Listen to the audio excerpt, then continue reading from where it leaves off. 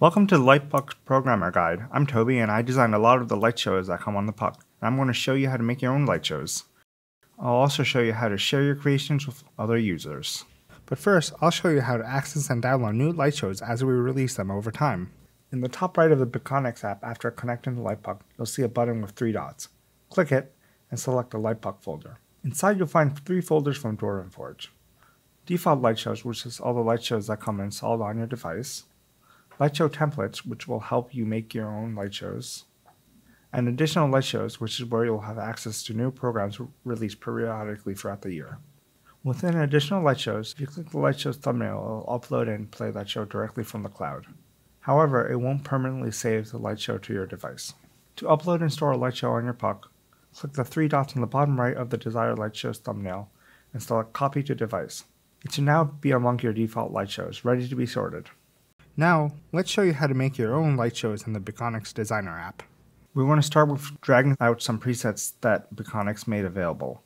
These are great starting points for anything you're doing. All the light shows that I made start with one or more of these presets, and then I modify them into something new. To access the presets, on the right side of the screen you'll see a tab for libraries. Click on the Controls folder and then you'll see subfolders.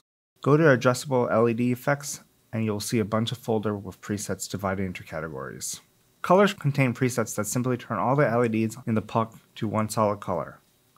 Chases and Crawl has presets with a swirl or wave that crosses the puck. Eases and Bounces presets will gradually fade into or out of a full light puck effect. Flashes and Gleams are bursts of color that last only a few seconds. Gradients are fading from one color to another color gradually. Holidays are a collection of different holiday-themed color sets.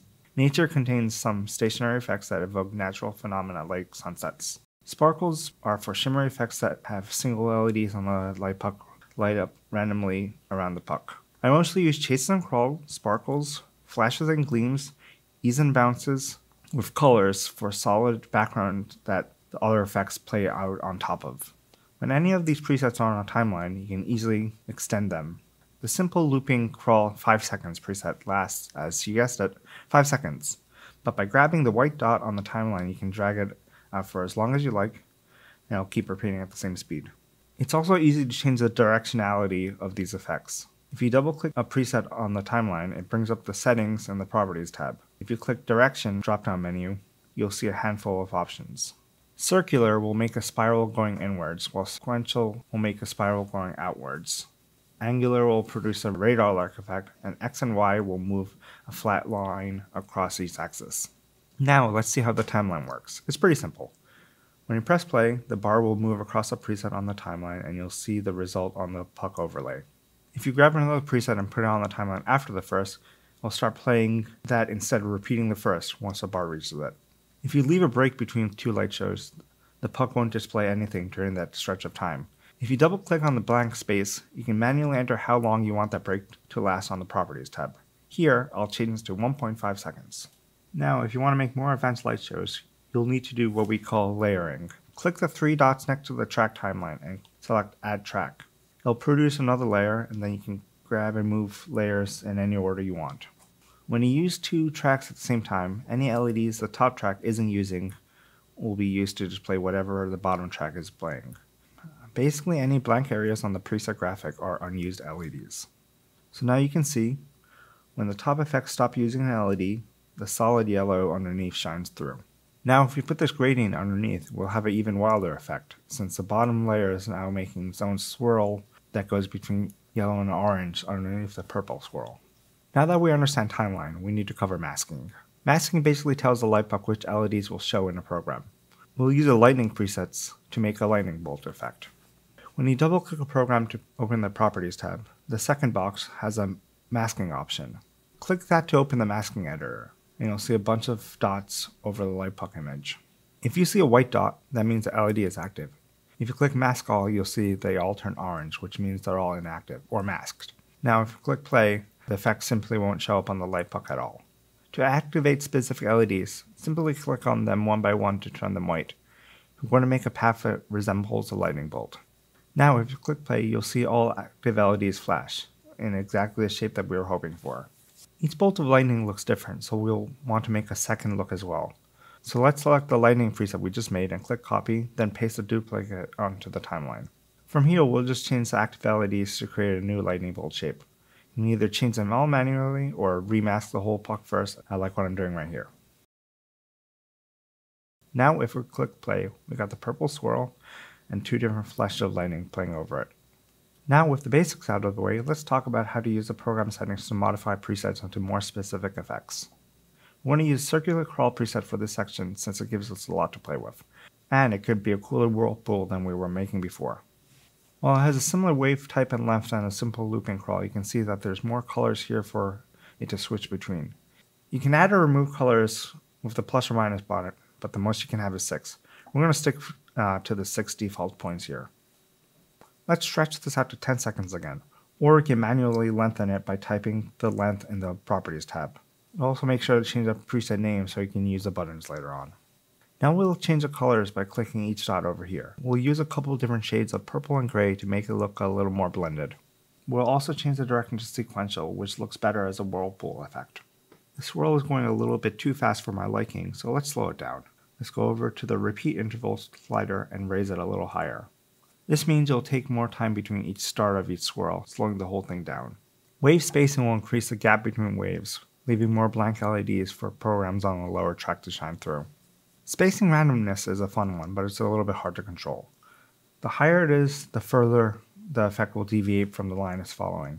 If we turn it all the way up, it looks like complete chaos and doesn't even look like a swirl anymore. We'll try to add a very small amount of randomness to the effect, which makes it look a little bit more natural, but not too much to lose the whirlpool shape. Position M will slide the starting point of the program left to right.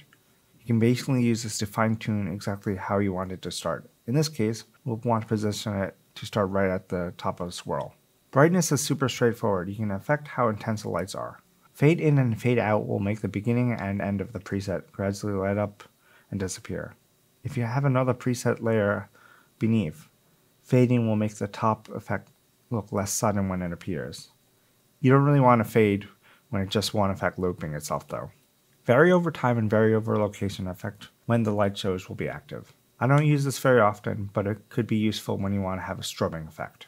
The position option here works similarly to the position M above, but you can use them both together to get more variation on your positioning. Rate functions like the repeat interval, but if you click the little arrow here, you can flip the programs to go in the reverse direction. There's also a transition box at the bottom to get some special effects at the beginning or at the end of your presets. For example, you can use bounce to give it a funky little stutter at the start, or swing to wave the LEDs back and forth a bit. We're not going to use these for the light show though. That's a run through the entire Properties tab. For some of the presets, you might find that the Properties tab has different options or functions slightly differently. We're going to put a gradient at the bottom of the track to set up the next lesson. Now let's talk about buttons and switches. This is the last big tool and is a little bit complicated. It's not just putting a button down. You'll have to modify the layers, timelines, and presets to make it all work the way you want. We're going to do both a button and a switch here. We'll make the button produce a flash of lightning and the switch to change the color of the swirl. You can find the buttons by going to the Library tab on the right side and clicking the Components folder. Go to Inputs, then Buttons. You'll have a bunch of different options here. It doesn't really matter which one you use, but it's easier to use images that reflect what you want them to do. So for this, I'll grab the button with the lightning bolt and an on-off switch. If we go back to the timeline, you'll see that there's new tracks for both the buttons. Now, let's get the timeline ready. We'll want to move the lightning bolts so they aren't over the rest of the presets. Then we'll want to make sure that we have custom names for each preset on the timeline. We'll name the flash of lightnings L1 and L2. Now if we click the track for one of the buttons, we'll see that the Property tab looks pretty different. Here you can choose which track they affect. For the button, we only wanted to affect track 1 since that's where the lightning is. You can change what the button does with the Action tab. We'll want to set its action to random. Then where it says cases, we'll add both L1 and L2. Basically what we've done is given a pool of effects to pull from. Side note, if you want to actually be able to test the buttons, you'll need to go to the Components tab and make sure the images of the buttons are in the light puck space and not off to the side. Otherwise, they'll disappear when you go to Timeline Workspace. Now when we click the button, you'll see the timeline jumps to one of the lightning flashes randomly and plays it before going back. Currently, the Beaconics Designer app doesn't quite show the branching correctly. Since all the tracks are on the same timeline here, it looks like it'll stop playing with all the presets when we flash the lightning. However, in practice, since we're only told to affect track 1, when you're actually using it on the puck, we'll keep playing the presets on track 2 and 3 with the lightning flashing over them. Now we want to set up our switch, which lets us change between two states. In this case, we'll want to change the color of the swirl from purple to green. Sometimes when you use a preset at the start of an input effect, we'll need to make some changes to that preset's properties to make sure it works. In this case, we'll want to make sure that the branching option for both the purple swirl and the red gradient when they end is to loop back to the start of it. So we just select the option that says go to and set the name that we gave to it. Now, we'll copy both these presets and paste them later in the timeline. Then we'll change the colors of the copied swirl to shades of green instead. And we'll also change the red gradient to blue, just for fun. We'll make sure to give them both new names so the program can differentiate between each version. And last but not least, make sure the branching option is to loop on themselves. Now let's select the switch. Give it the round robin action with the two swirls as cases, and make sure it only affects track 2 and 3. Now when we hit the switch, it jumps between one color to the other. If we let a swirl play through to the end, it'll loop back on itself, so that the only way it changes color is with the switch. And at any time, we can hit the button to flash some lightning. Although again, it won't look quite right on the designer app like it will on the puck. So we recommend playing it on the puck at intervals to make sure it's coming along. The last thing we should do is make sure the buttons are on the widget graphic. If you click over the widget tab, you can change the graphic that represents the light show. All we need to do for the functionality here is to make sure both the button and the switch are toggled on in the Properties tab. But you can also design your own visual layout for the widget using the options over here. The biggest thing to keep in mind when you're using the designer app is the best way to learn is by doing. Just keep messing around with things, test it out on the puck, and keep making adjustments. We're still learning ourselves, and I'm sure you're going to find great ways to use the light shows that we haven't even thought of. When you design a light show, you can choose to either save on an existing folder or create a new one. You won't be able to save on any other folders we provided, so you have to make your own personal folder to start. If you'd like to share your light shows, click the menu on the bottom right corner of the folder you want to share and click Sharing. Hit the Enable Sharing button and it will generate a code for you. Simply share that code with anyone with a Beaconics account you want to give access to their shows. Because of the way sharing works, we recommend creating one folder for your finished light shows that you can share, and one private folder for things you're working on. To add a shared folder, click the New Folder button and select Add Shared Folder. Paste in the share code and gain access to all programs in that folder. A shared folder will have the name and initials of whoever created it, so you can easily recognize it among the list. You also won't be able to edit any of the programs in that folder, although you can copy them into a folder of your own to make adjustments. This is how you can use any of our light show templates to share your own creations. As a creator makes changes to existing programs or add new ones to the folder, it will automatically update on your end as well. Don't forget to use copy to device for any programs that you want to use in your games. That should be enough for you to start making your own light shows. Feel free to share your experiments with us on social media or reach out to us with additional questions you have.